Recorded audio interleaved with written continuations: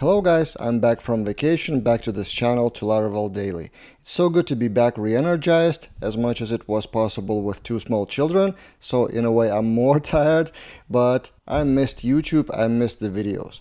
And for starters, the first video after the break, let's review some code. And also back from the vacation, I think I will be doing code reviews again more often, reviews of your code or the code from LaravelDaily.com code examples, which we have a lot of code examples from open source, so I'll link that in the description below. So if you have something for me to review in a quick 5 to 10 minute video, email me povilas@laraveldaily.com and let's discuss. So I received this email. Person is asking to help them cleaning up the code. And they sent two files, purchase controller and purchase model. That's it. I don't have the full project.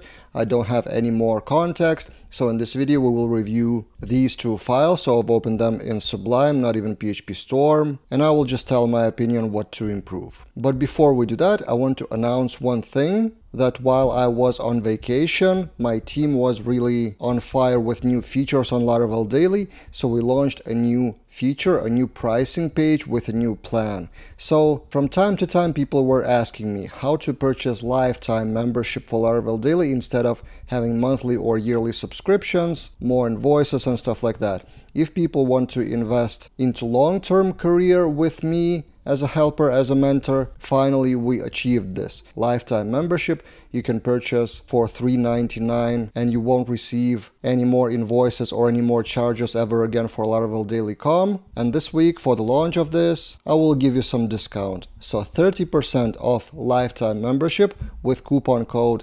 LIFETIME30 if you purchase this week until May 28th. So yeah, that quick announcement. Now let's go to the topic of today's video.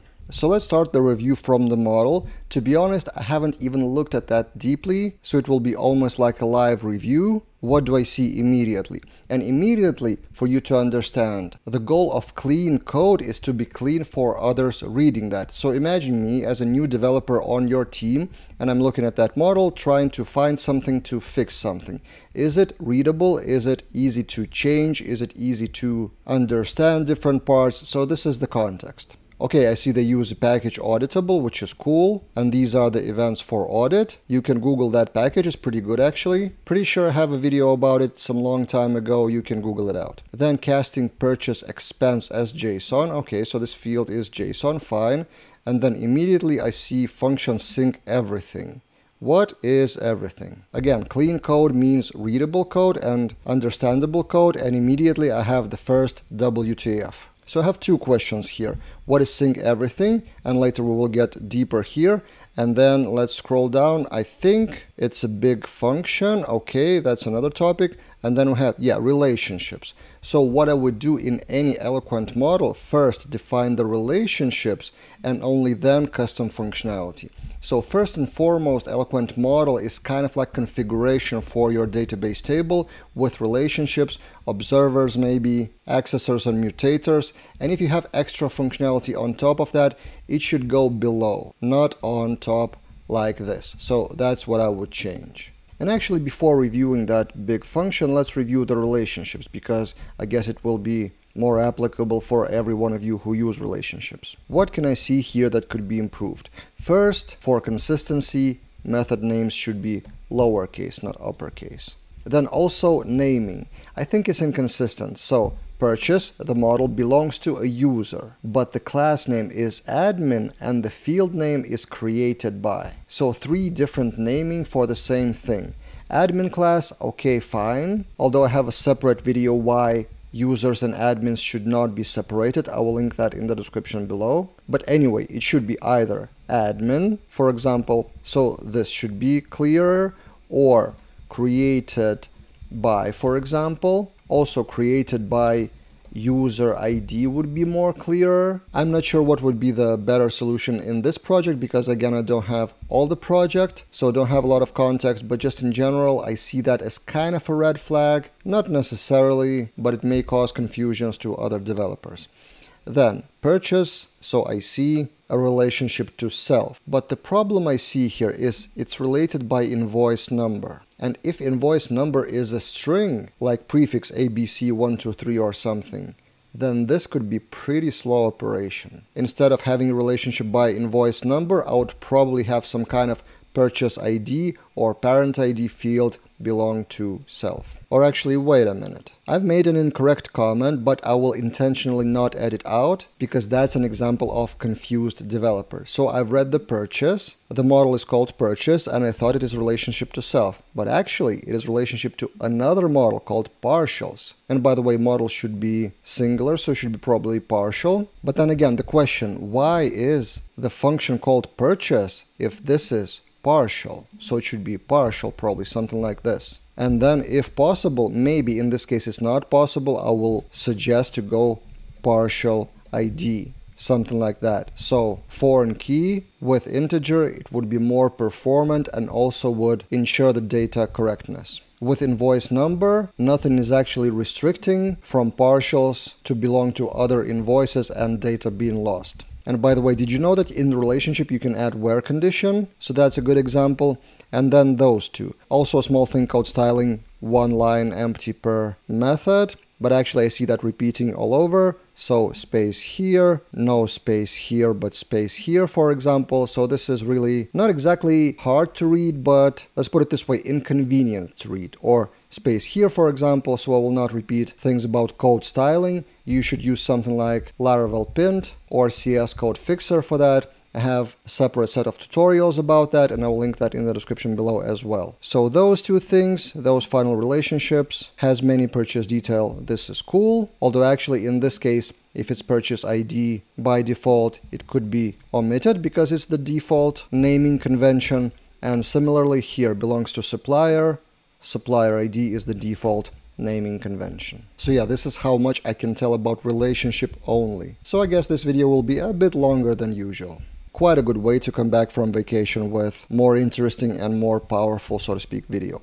Now let's get to sync everything. First thing I would say that this method does not belong to Eloquent model. Sync something is an action that should go ideally elsewhere. I also have a few recent videos like a series about how to refactor a method from model into service, and I'll link that series in the description below as well. So I would move that from Eloquent model into service of sync something. So what is that everything? Let's try to understand. This is the purchase, so I guess that purchase should be synced with purchase details in other database tables. This is a red flag. According to separation of concerns, model should not know anything about the request because model methods or service methods, if I'm suggesting, could be called not only from request like from controller, but from automated tests, from jobs, from artisan tinker, or whatever is the source which would not have this request. So if you have some parameters from request, you need to pass them here as a parameter to that method. Okay, move on. Calculating the price, then calculating the discount, then modifying the purchase with some calculations. Again, request here, I don't approve that personally. And then some logic that if purchase expense total is bigger than 0, then calculating something like total expense, one rate, and total price. Then another query for purchase expense update or created, then calculating purchase amount current with some helper amount single USD, I guess it's a global helper. Okay, so now I start to understand that sync everything. So safe is the model that we will actually modify. So we're trying to find the safe by some condition, and if we get that, again we recalculate something and save the amount. Okay, so then it's an if purchase expense total bigger than 0. Else, I guess it's a pretty similar operation. So again, get transaction and save here first, and then a different logic for some kind of virtual ID, new virtual ID, and saving the data or deleting the transaction, and then saving the purchase after all those operations. Okay, I'm not sure if you're following my thoughts, I'm just kind of reading it aloud, but see how much time it requires for me to even understand what that method is about. it's too long for one method. There's no strict rule about how long the method should be. There's no like 20 lines or 50 lines of code, but I'm pretty sure this should be divided into separate sub-methods, and that's why another reason it should be outside of model into some kind of purchase service or transaction safe service, because this is the object in action. I'm not exactly sure, but probably these two could be refactored with repeating things. I guess it's a too big topic for this video, for this short video, and also I don't have enough context of that project to perform such refactoring, but my advice is this is too long method for others to understand in the future. Okay, so that was the model. I think that's it for the model. Now let's move to controller.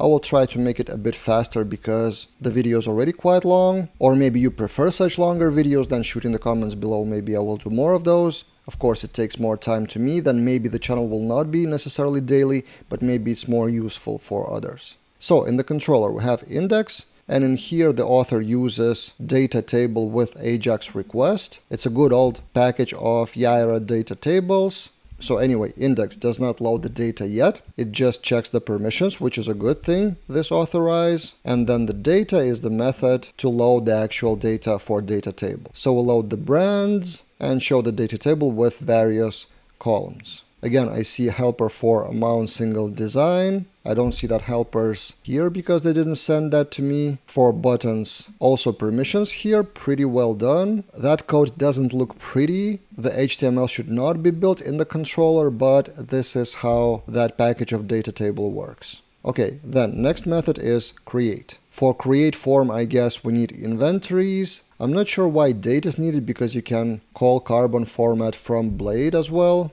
And also carbon is not needed here. Laravel has now as a helper. Also, my personal preference is to have one space before return. I don't remember if it's according to PSR or is it just my personal preference. Over the years, sometimes I forget what is the actual rule, what is the recommendation, what is I've seen others doing that. I often just share my opinion or my way of doing things.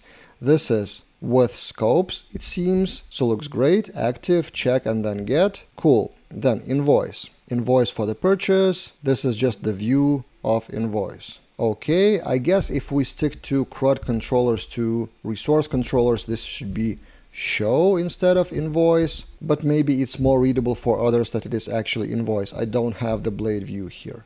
Now, store. We have database transaction here, which is a good thing. And in such financial applications, I do advise to use transactions because it seems to be pretty complex calculation here for saving the data. So we get the input from request. I guess there's some kind of validation here in the form request class. And then we try to form the purchase. I probably would not use that. I would do just request validated from the form request for most of the columns. And for some non-standard columns that do not come from the request, I would just add them later. Then created by, I probably would fill that in with observer or mutator in Eloquent. Created at should not be filled because it's automatic unless in the model it is disabled, but I don't think it's disabled, so we don't need this at all. Then we try to save, and then for each of product ID we save purchase detail. That's why we need the transaction. This is a great decision. And again, I probably would not do it line by line, but rather form the request accordingly. Maybe it's not that easy to do, and maybe this is readable enough, but I would try to refactor that to make that method a bit shorter. Again, created at and created by. Next, product find, update product. So purchase, then purchase detail, then we have product. So we need to update the products with cost and price. Again, for consistency, model should be singular, not plural. And then also we have new product inventory. So yeah, a lot of things are happening. And then also here, finally, we call sync everything. So we're saving that into safe or whatever it's called. I don't remember exactly.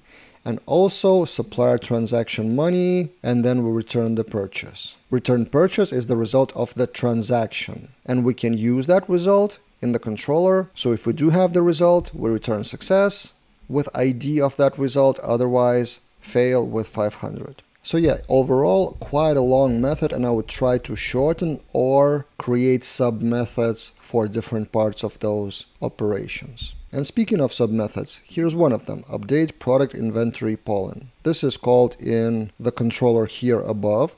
So why not create more methods for different operations? It would be much more readable. Okay, next we have show, which is not filled. Instead, we have invoice for purchase controller. And another question then, this is show for brand. And in the index method, we have brands, but the model name is purchase. Again, naming things. Is it a brand? Is it a purchase? And then if it is the purchase by a brand, maybe show would be a better name after all, because they do have show method, it's just not filled in with any code. Anyway, edit purchase, this is similar to the create with just more data needed for the form, but the form is called update blade. Again, for consistency, I would have called it purchase edit form, because I'm trying to make it consistent between route names, controller method names, and blade file names. Then it's much easier to find things. Update, request validate. For some reason, this time it's in controller, not in form request separately. Again, inconsistent, but maybe it makes sense. And then similar things with database transaction.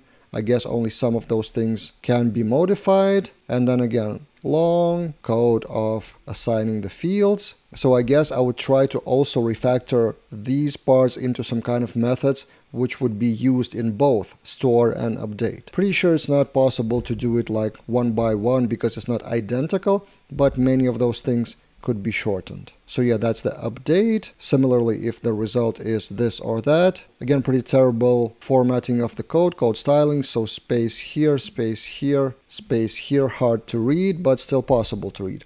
And then destroy, again, good that it is in transaction, good that is checked with permissions, and then a lot of operations of checking something and deleting stuff. And if it is successful, we return status true. But what if it's not successful? Is there some kind of fallback here? I don't think so. So I think in destroy, it lacks this part, else return fail. And then also there's product CBM, not sure what that is. View template part, also not sure what that is. Is it a Laravel global helper? I don't remember that. Actually, let's try to find it. It's not in the controller. So I guess it's some kind of separate route to view product by request. I cannot really comment more here. So yeah, this is the review of just 2 files. Took longer than I expected, but I hope it is helpful. Overall, my overall message would be consistency, consistency, consistency. The question from the email was about clean code, and clean means readable in the first place. And for me, in many places, I had questions what this means, or I had to scroll for quite a lot to get from one part to another. And also I haven't even started on analyzing these parts, what is Poland, what is purchase expense, and stuff like that. And I don't even mention typos, so product inventory probably. But look how it is written with spelling errors. They seem like a small thing, but again, if you want the team of developers to work on the project or yourself in the future, for the team to understand the code, it needs to be readable, separated into separate methods instead of having how many lines? 500 lines of code in the controller. That's definitely too much. What do you think? Anything you would add? Anything I've missed? Anything you disagree with? Let's discuss in the comments as usual. And from tomorrow, we're back to Laravel Daily as daily channel. Also reminding that if you want to support my mission and go on a long-term journey with improving your coding skills, lifetime membership this week is 30% off with coupon code lifetime30. That's it for this time, and see you guys in other videos.